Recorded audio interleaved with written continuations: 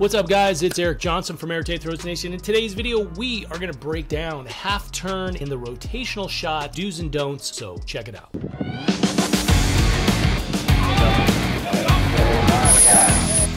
Okay, guys, so as I just said in our introduction, we are going to look at the half turn and we're going to look at the do's and don'ts. We've kind of interchangeably called it a half turn, a modified wheel, a 180.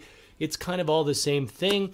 And what we're going to do is look at when we're training rotational shot putters, kind of the why of what we're doing.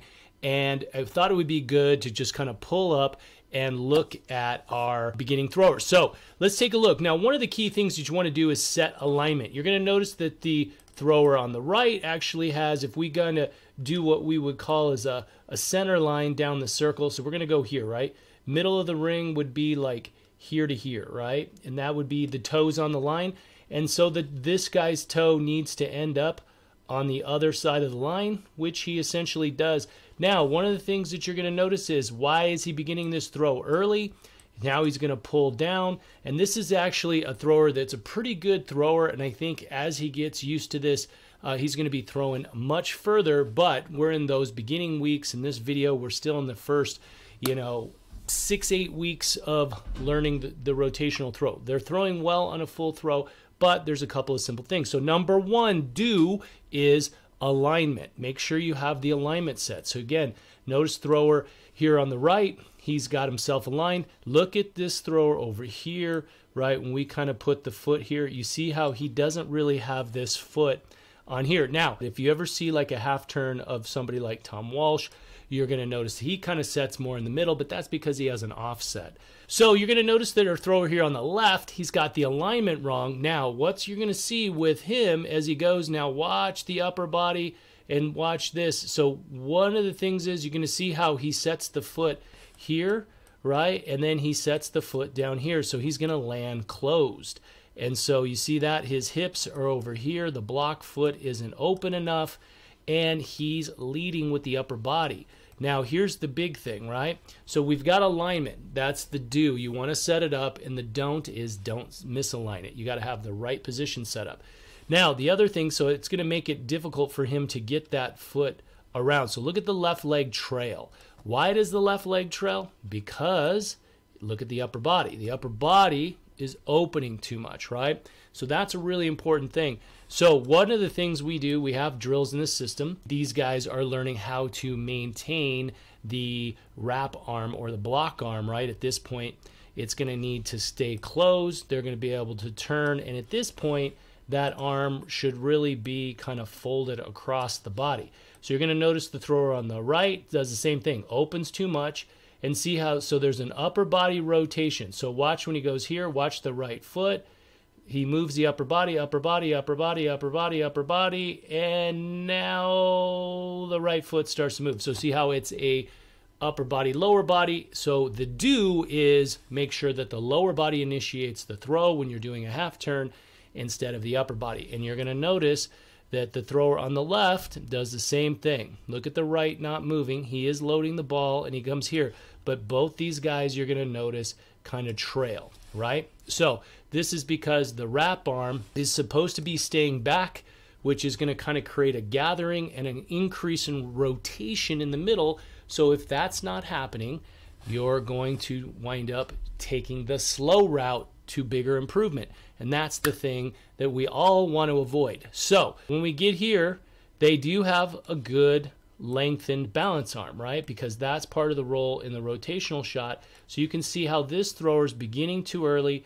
The foot's up high. And so this thrower, you're going to know, is closed, and he's going to kind of jump through. So he's actually got pretty good rotation, and he stays behind the shot. So he's doing a good job generally of keeping the elbow kind of in this position and the thumb more down, and then he's going to kind of jump through it, and he's working on learning how to turn further. Now you're going to notice here he had thrower on the left, or sorry, on the right, he had the delayed foot. Now he starts to rotate, but he's kind of collapsing forward, and you're going to see how that elbow kind of comes here and the hand's coming up, so he's not going to be able to maintain the push. Now, you can see how he's pushing around. Why is he here?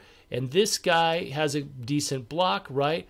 But we go back to the very basics, okay? So what do we want to do when we're and this is why I say, here's the thing. These are athletes and they're already moving better than what these videos are. So we'll show you an update at some point. What we're trying to do is this is where we would incorporate inside the throwing chain reaction, right? We're going to be teaching them very specific things. We're going to be teaching them drills for how to wrap. We're going to teach them drills for how to properly execute off of the back leg and initiate the throw, how to get on this, how to open this properly into the right position, right? So that they're not landing closed instead of landing over there, right? The foot needs to be over here.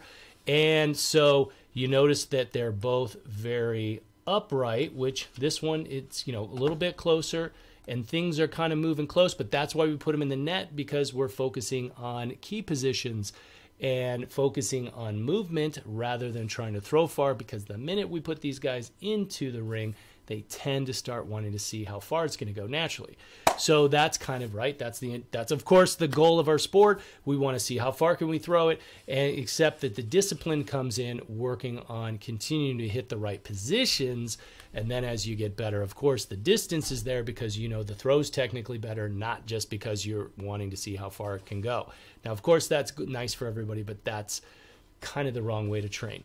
So, any rate, the key thing that we talk about is setting up alignment. We got to hold that wrap, and we've got to get the lower body always to move first. And that, when you set up alignment and you're going to understand the wrap, it becomes much easier to do that. And here again, just two examples of throwers that are too active with the upper body. The wrap is not there, and that's what they're learning. So again, the main goal is that we always talk about, we have to understand that the throw is a chain reaction. So one of the things that we talk about here when we look at a half turn, how many drills would we apply? This is what you should understand about doing drills. You have to train, drills are to train specific patterns rather than a drill just being a general half turn or a 3/4 turn or some kind of pivoting action. You have to understand, well, what does this particular athlete need? In this case, both these athletes need some similar things. And so we would do a series of what we would call pillar 3, 4, 5, and 6 drills, because that's what the half turn incorporates. So hopefully this gives you just some extra insight. Don't be too active with the upper body. Set up the proper alignment and always initiate the legs first in whatever phase of the throw you are throwing in. And then the arm positions and everything kind of follow more naturally. And in another video, we'll get more in depth. But these were some basic tips to help you guys throw further and help you improve. Now, if you'd like more information, you want to go in depth, check out the link somewhere around this video for the throwing chain reaction system. Be sure to check it out. If you're a member, be sure to log in. There will be an expanded version of this video where we will talk specifically about pillar language, drills, and whatnot, and show you exactly how we're fixing these guys with the system drills. Now, that's not to hold you guys out that aren't members. We'd love to see you join the system. If you'd like more information, check the link somewhere here to sign up. We'd love to see you on the inside. And for everybody out there, please like, subscribe, hit that like button, and we will see you on the next video.